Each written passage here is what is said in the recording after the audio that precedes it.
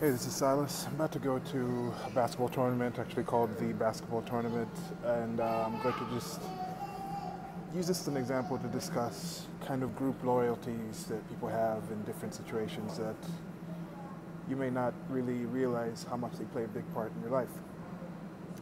One example is this tournament I'm going to. One of my friends actually coaches in it. He's following him on social media, played football with him. He was a year behind me, a year or two behind me, I think 2 years behind me. But yeah, I've been following him on social media, saw him on there that he was in New York, saw that he's in this basketball tournament, so I decided let me go check it out. And the other story I'm going to discuss is another friend that I graduated. Okay, she wasn't a friend, I knew her. She was in my graduating class. And I saw a video last night of her saying that the Russia thing, the Russia investigation into President Donald J. Trump of the United States, may be more of an issue to Trump supporters because of, she said something about the names being difficult. Even one of the prosecutors had said one of the problems with this case is that things are coming out in a slow basis, so people might not connect the dots. And in a normal case, I might have just jumped at this person and been like, no, that's what I normally say about other people who are not really Trump supporters or anything. But having her say that and then thinking, okay, I went to school with this person, there was a bit of me that kind of paused and I was thinking, okay, was she misquoted in this? But links in the low bar to both the tournament and the news article, but let me get into the video now. Train's coming, so I'll get to that later. Yeah, so still on the commute. So, different things happening for different reasons. In both these stories with both these people, I haven't talked to them personally for a long time. One of them I definitely talked to more as we played in the same football team. And the other one, even though they were in my grade, we didn't talk near as much for different reasons. But now with her video talking about how complicated the Russia issue might be, which is why Trump supporters are not really supportive of it. For me, part of the complication with that issue is I'm also wondering, as in the video I released about how garbage matters to all garbage men, all garbage matters to all garbage men, is like, with the Russia thing, what is the point of this? You look through somebody's garbage, it may look complicated. Like if I just went through that garbage can right there, if I poured out that garbage can out there on the ground, it may look complicated.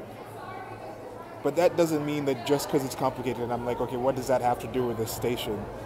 Means that all of a sudden that trash in that garbage can is worthwhile.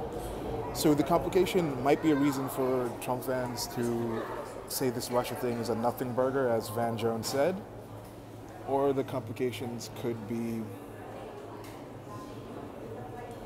the same reason why people are saying, oh, there's actually something there. So if it was clearer, if something clear had happened, either way, that's what I think both sides are looking for. Both sides are looking for something clear to say this is what he did, and both sides are looking for something to say that this is not something that happened. Now, at the same point, if you're trying to prove somebody did something, it's up to you to prove it with the evidence. So I think the burden of proof is on the people who say there was a connection and there was an issue. Not sure how well this is going to record. There's the Brooklyn Bridge. I think that's the Brooklyn Bridge. Yeah, that's the Brooklyn Bridge. Heading out to Brooklyn. Now, different things happen for different reasons again. We're both going to be here at this tournament. My friend is going to be there coaching. That's why he's here in New York. I'm here for work, living here. And I'm going because I saw this on social media. So we're just having a talk with some friends about how social media may be counterproductive or not that useful, but it's just a tool. It's just something we use. The information that's spread there is just information. The Russian information is just information. The information about this basketball tournament is just information. There's Knicks games, all kinds of other basketball games that I don't want to attend. But for some reasons of my personal life, I choose to go attend this tournament. I could have sat at home and watched this tournament. I remember asking my friend if there were tickets, but I decided, okay, let me just check myself. Get a link to the website for this location on the post that he posted. So I decided let me actually make the trip out. So that's the thing. Information is just information. People may have Information is just information, but the personal choices that you have are the ones that adjust how you react to this information. So whether it's the Russia investigation, whether it's going to attend sports, supporting sports teams, whether it's me deciding to take 2 trains to get to this location instead of just walking and taking the queue, took the 6, switched to the queue, whether it was me deciding to actually go in and find out more information about coming to this game and everything. So there's a whole bunch of things, like my friend could have had the time to actually see and respond to the message, but he didn't, and I'm still coming.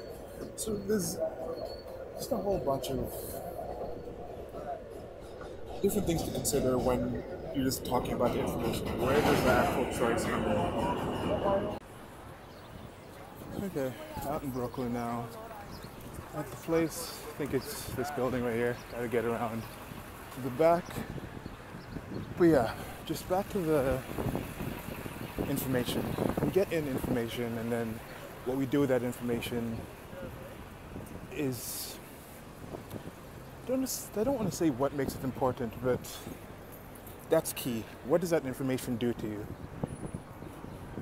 And then there was this story I saw, this horrific story about some kids recording somebody drowning, and you think, where's the responsibility? When does a child get responsibility? When do you say, okay, these kids recorded this person recording, I think they were in their teens, they should be held criminally responsible. Okay, it wasn't against the law what they did.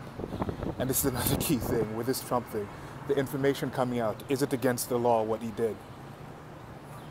Is it against the law because he did this when he was a private citizen? Which other politicians can you say haven't done the similar things that you're going to uncover in Trump's history? That case has to be made, even if it's difficult or instant information. But anyway, back to the situation. When does somebody get held responsible for their behavior, for their actions? When does that begin? Now with these kids, are they responsible for letting this person drown? Legally, by the law, no, they're not responsible.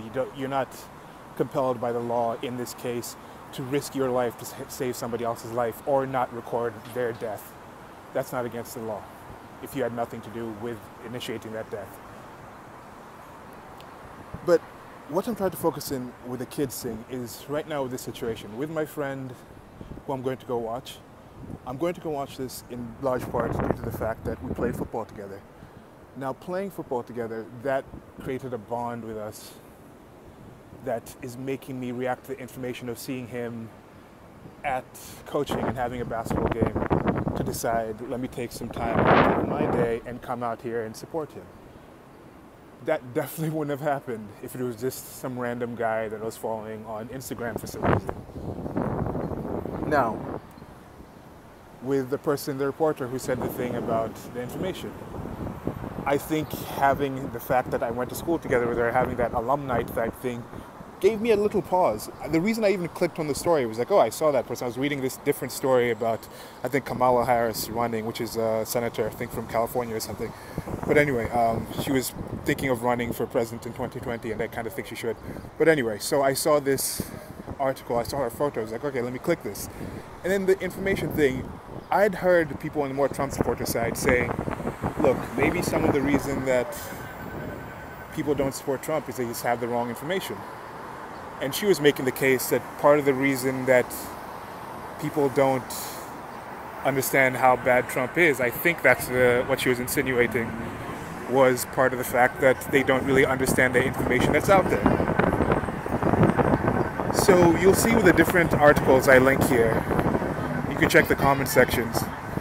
There was articles on different sites that essentially just posted verbatim what she said and didn't give too much commentary.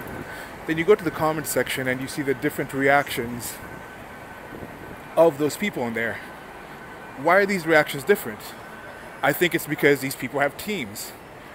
They just go out there, just like I'm going to go to this basketball game. I'm going to be supporting the team my friend is coaching, of course. The game's going to be the same rules, the same points are going to be scored. But because I'm supporting my friend's team, if they score, it will make me happier.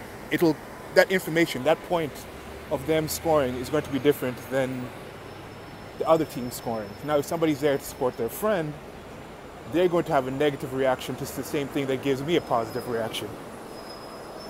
And part of why this is going to happen is something that happened when I was a child. I was in my teens. The connection that brought me to support my friend here. Now, when it comes to politics, how much of politics is based on teams, based on connections that you made when you were a kid? How much of what people are reacting to in this Russia thing, in this story that New York Times, the reporter posted, when she says this Russia information might be too complicated, saying the names, how much of that is based off of biases that we have that were established when we were kids? Now, if you had those biases established when you were a kid, how responsible are you for not changing that, for affecting you? Now, you take those biases and these people vote in these biases and make world-changing decisions, not just in their reality tunnel, but that affect other people's reality tunnel. So, just some thoughts on that. Hope you can get something out of these thoughts. And like, share, and subscribe. Links in the low bar. Until next video. Bye.